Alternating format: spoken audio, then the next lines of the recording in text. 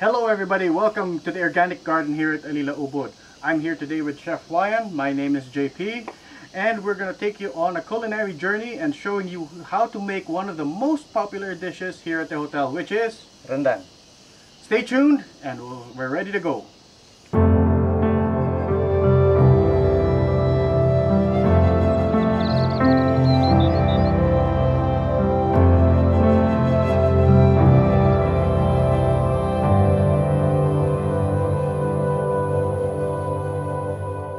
Alright Chef, walk us through the ingredients that we need to make this rendang. So basically the main ingredient will be the beef. So we use it brisket. So we marinate overnight with the spice that we show you later how to make it. And we have garlic already chopped, shallot already chopped, red chili seeded, and also we have coconut. Later we make coconut meal, and the secret of the rendang is serundeng, so toasted coconut. We show you as well how to make it later. And we have the cinnamon stick. We have the coriander that's already toasted, and we make it powder later. And we have the palm sugar. We have here is a salam leaf, and we have lemongrass as well here. Maybe this one a bit strange. This one is a shrimp paste. You can substitute with anchovy if you like. And we have also the dried chili. So basically half from red chili is dried chili. This one is candlenut. You can substitute with macadamia. And this one is a long pepper. We call it tabia in our bahasa. And this one is tamarind. So we use the water from the tamarind later. And don't forget the kecap manis, our Indonesian product. Okay, next one will be the turmeric. No need really fine for this one. This one is softer.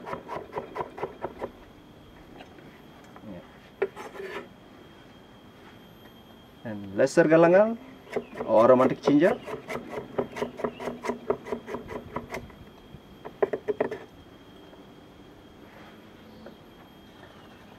Candlenut.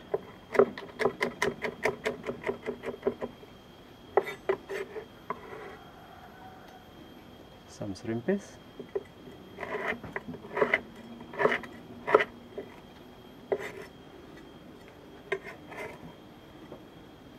Dried chili. This one as well need a bit fine, otherwise hard to blend it.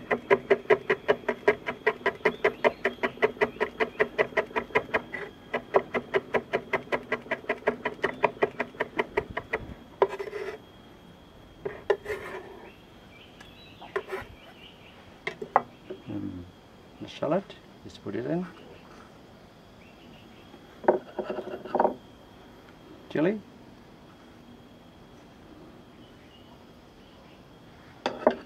and garlic is half amount from the salad, and this special pepper, long pepper, just put it in, and ready to pound it on a modern pestle. So one hand is holding and the other hand give pressure, and then just move and back until it's become nice paste. Okay, as you can see, the paste is getting finer now. After a while, you just add on some coconut oil to make it easier. Not too much, otherwise later will be sauteed again. And this paste we use for marination for beef as well. Okay, so this is the paste that was used to marinate the beef we saw earlier. Yes, correct. So you make the paste first and then you marinate the beef. Okay, that's it. Now it's done. The most important ingredient for the rendang, of course, coconut milk. So here in Alila Ubud, we want to make our own coconut milk. Basically just grated coconut, add on some drinking water and just squeeze it. Now for people who don't have access to fresh grated coconut, can they just use packaged coconut milk? Sure. You can just buy it in the supermarket and we can use it as well. But here we want to use the fresh ingredient. First we add on drinking water in the grated coconut. And we just squish it. So you can see the color getting really milky. How long do you squeeze this for, chef? Only like 1 minute. See, now you can see it's like milk, and then you just strain it. Just strain it all, and you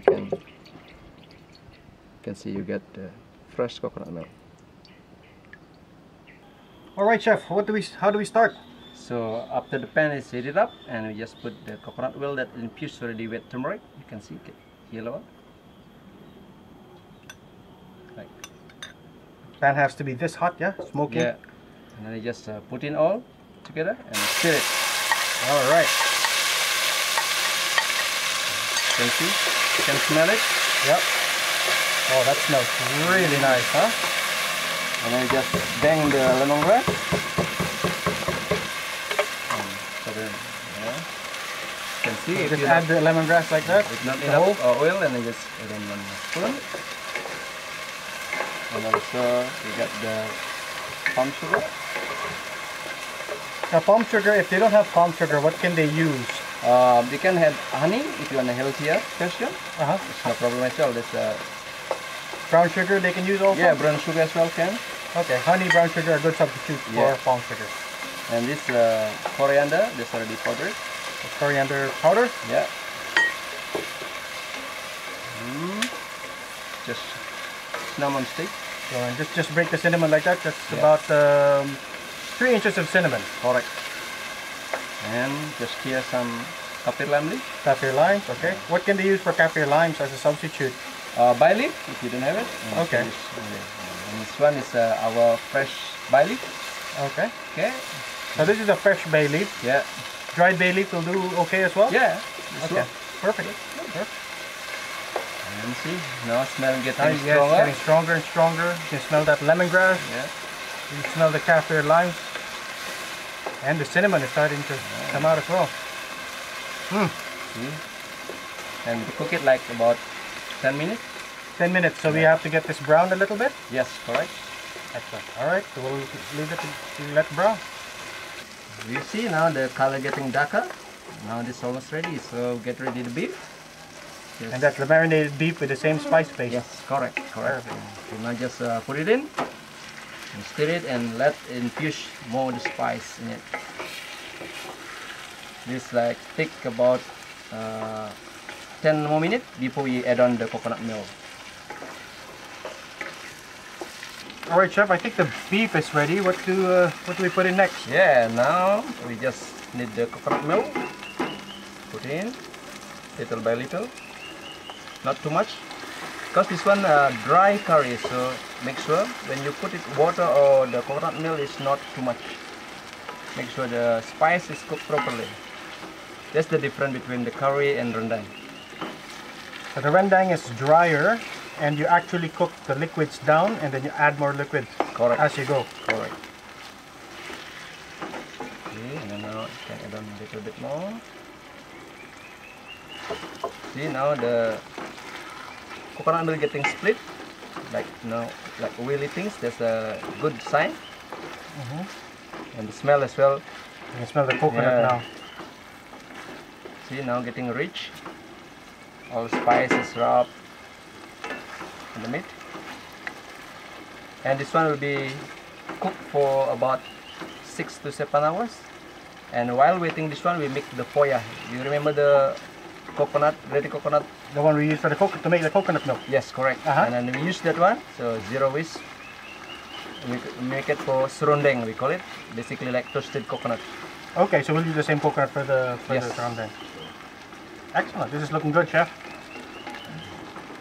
All right, chef. While this is simmering, what are you doing over there? Okay, so we make the poya, or we call it serundeng, basically toasted coconut. Later, when we're done, we put it back to the rendang. So what we do is just take some spice from the rendang, not too much, just to make it the coconut wet a little bit, and then just put in the coconut that's left over from the coconut milk. Okay, So you're this way. toasting the coconut in the spice paste as well. Correct. See? And then we just toasted. This one need like maybe an hour. So until it's dry, so coconutty and smoky flavor. So getting the rendang rich. So you have to do it really slowly. Correct. So when cooking rendang, need your patience. Can't be rushed. Yes, correct. But that's why it's so good. You see, after 1 hour, the coconut getting darker and this crunchy.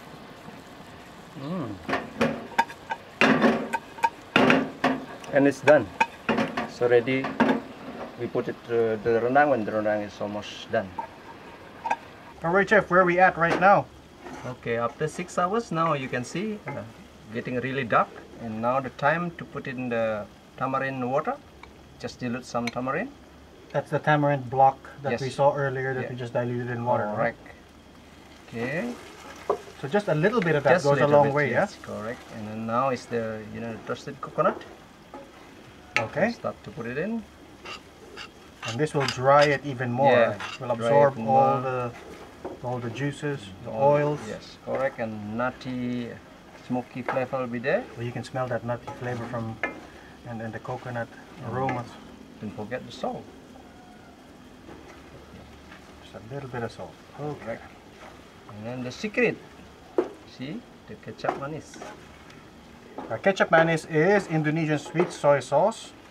Now, chef, if they can't access ketchup manis, how can they make their own at home? You just mix half part of the soy sauce with the 1 part of molasses and add 1 part of water. So this will be substitute for the ketchup manis. Perfect. And you can add on grated ginger in it. Just a little bit of grated Yes, ginger. just a little bit. Okay, now we just need to cook it another 1 hour and it will be ready. Alright, chef, so it's been an hour since we added the coconut. We've been adding little by little some coconut water and some stock, vegetable stock, just to make sure it doesn't dry. And now I think we have good color. Yeah, it's ready now. You can see in the coconut. Beef is tender as Beef well. tenders. It's ready. Perfect, let's give it a try. Okay, now it's ready. We just see the beef's very tender and just put it on the plate nicely. See the coconut and spice all together. Okay, and what we do, we just add some fresh coconut as a garnish and toasted coconut on top. The rendang is ready. Wow, that looks really good. Look at the color.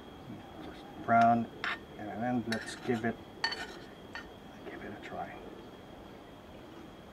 That's it. That is fantastic, chef. Truly amazing.